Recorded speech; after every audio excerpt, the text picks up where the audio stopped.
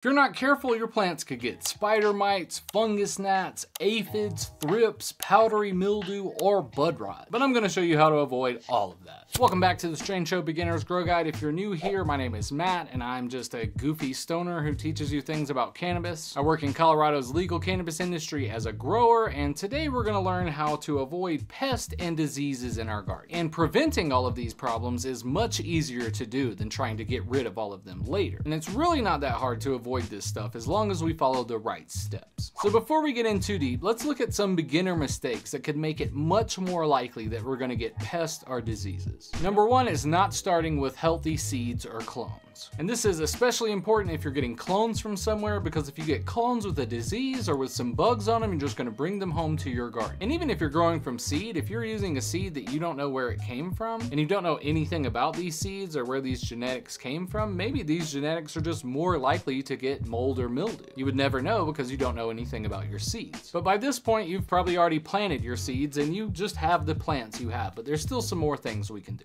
And the next one is just keeping your grow space really clean. Regularly clean your grow space, including your equipment and your tools, to prevent the buildup of bacteria, fungus, or bugs. This can be done by wiping down the surfaces with a disinfectant solution, vacuuming or sweeping the floor, and just washing your hands before you handle the plants. Anything you can do to keep your grow space clean is always a good idea, so just clean up things whenever you have the chance. Don't let your spilled dirt or your old leaves just lay around on the floor, because bugs love that kind of thing. And also be careful for cross-contamination. Like if you know someone else who is growing plants and you're checking out their plants, don't go straight home to your garden with all your same clothes on. Or if you have plants outside, don't go mess with your plants that are outside and then come inside and mess with your indoor garden. Because if there's bugs on some of these other plants, you're probably gonna get them on your clothes and then come inside and give them right to your plants. And even if you're around other plants that aren't cannabis plants, you're just like out in the forest or whatever, brushing up against all kinds of other plants, you don't know what kinds of diseases, like plant diseases or maybe bugs or whatever you got on your sleeves when you were walking through everything, and then you come home and you're just gonna put it all over your plants. And if you happen to work in a grow room like me, this is gonna be even worse because you're around a ton of cannabis plants all day. So what I do with my work clothes is I go into the garage and then put all of my work clothes into a garbage bag. Then I bring that garbage bag straight to the laundry room, and I don't open it until I'm ready to wash those clothes. And I make sure I don't get anywhere near my garden with my work clothes on that I was rubbing against all those other plants with. Because if those plants have something, I don't want to bring it home to my garden. Another thing you can do is just keep a good eye on your garden. You're probably going to be looking at your plants every day anyway, so just make sure you look out for any changes. You might see yellowing or wilted leaves. You could see little spots or dots, maybe little spots of necrosis. In a worst case scenario, you might see something like spider mite webs. And when you notice these pests or pathogens early, it's really easy for you to just grab them and remove them from the room, so hopefully it doesn't spread to any of your other plants. After the tips we're about to cover, you'll probably never get to that point, but it's good to always just keep an eye on your plants anyways. You also want to make sure you're not overwatering your plants. You need to make sure your roots have time to dry out a little bit at least before you go and soak them with water again.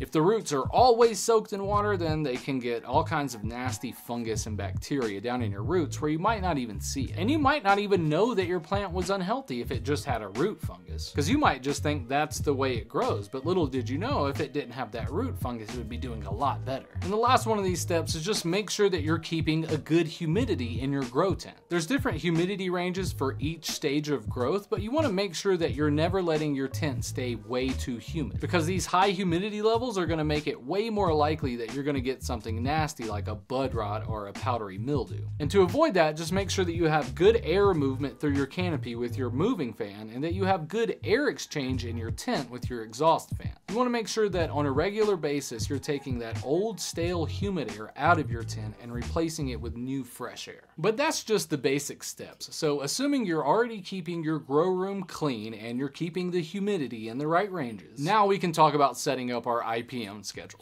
And just as a reminder, this is the Mandarin Sunset. We're growing this under a Spider Farmer SE7000 730 watt LED. This thing is really bright, it's giving me great buds, and we have this all hooked up to the Spider Farmer Smart exhaust system.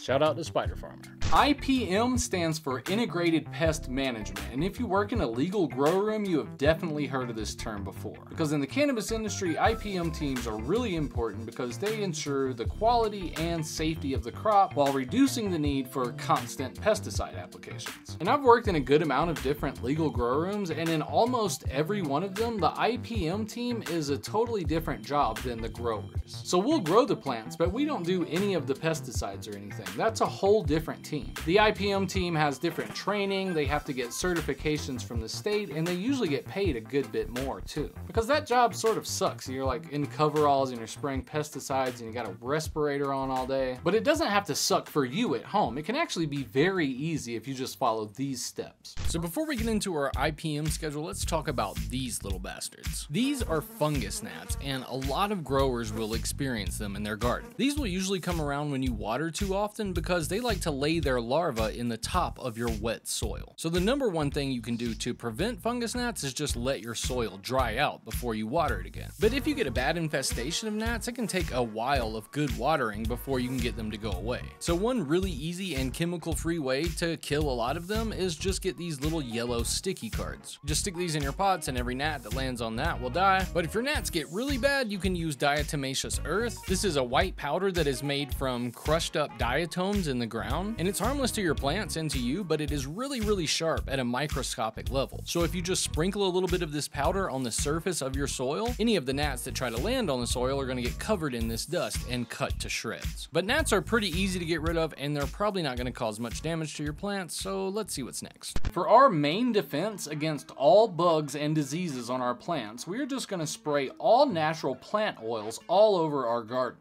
And for this, it's best to grab a small pump sprayer like this to help us spray them. Could use a little spray bottle, but these sort of suck, especially if you have a lot of plants. My favorite pesticides and fungicides are just natural plant oils like neem oil and peppermint oil and clove oil, which can all work really well if you use them the right way. Neem oil works by creating an unfavorable environment for pests rather than just killing them. It prevents bugs from feeding, it affects their ability to grow or lay eggs, and it reduces their population over time. Neem oil is particularly effective against soft-bodied insects like aphids, spider mites, and whiteflies, which are common pests for cannabis plants. It also works against other stuff like mealybugs, thrips, and leaf miners. Neem oil is also a great fungicide and is effective against a wide range of fungal diseases that can affect cannabis plants. It helps to control and prevent the growth of mildew, rust, and other fungal diseases that can screw your plants up. Neem oil even works against bacterial infections, and you can sort of use it as like an all-around plant health juice. It's tight stuff, and it's just a plant oil. I like this neem oil right here. It's called Captain Jack's Neem Max. You can find this stuff all over the place. I actually picked this up at like Home Depot or Lowe's. But any pure neem oil will work as long as it's just plain pure neem oil. But we can't use the same neem oil all the time or the bugs are just gonna get used to it. We gotta switch it up a little bit. Pests can build up resistance to natural oils over time, so it's important to rotate your sprays regularly. So it's best to use different natural oils like clove oil sprays to prevent pests from becoming resistant. And one I really like for this is from a brand called Athena, and it's just called IPM. And all this is citric acid, peppermint oil, lemongrass oil, and geranium oil. So we have a two-part defense. I have the pure neem oil, and then I have the mix of all those other oils.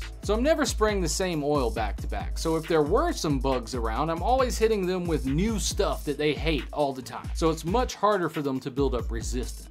And to prevent problems like diseases and bugs, we're gonna wanna spray our plants every 7 days. And we're gonna switch between a different oil each time. So the first week you would spray with the neem oil, then the next week you would spray with the peppermint oil. Then you go back to the neem oil, and then back to the peppermint oil. You just do a different spray every week. But we need to be specific with how we spray. First, the bottle will have a recommended mix rate for preventative use. Make sure to follow this mixing ratio. And if you have the space, it's nice to be able to move your plants out of the grow tent while you spray, because this stuff sort of stinks. You also don't want your plant to be underneath the really bright grow lights when you spray these oils on your plant. If your plant is underneath the grow light when you spray the oils on it, it's gonna burn the leaves. Also, don't spray your plants that look like this at all. If your plants already have buds on them and then you spray them with oil, you're just gonna end up smoking that oil. So you need to stop spraying these oils at least a month before harvest. So when you first switch your lights and your plants start showing their signs of flowering, this is a good time to stop your sprays. So it's it's going to be important that we take care of our plants up until this point, because after now, they're going to be vulnerable. So we're going to need to either have the grow light turned off, or we're going to need to have our plants moved away from the grow light for at least 4 hours. So I like to just take all of my plants out to the garage to spray them. It's also a good idea to suit up in some protective gear like some gloves and some long sleeves, cover your dreadlocks, wear a mask, some glasses. You don't want to get this stuff all over you because it's very concentrated, potent oils that some people have a strong allergic reaction to.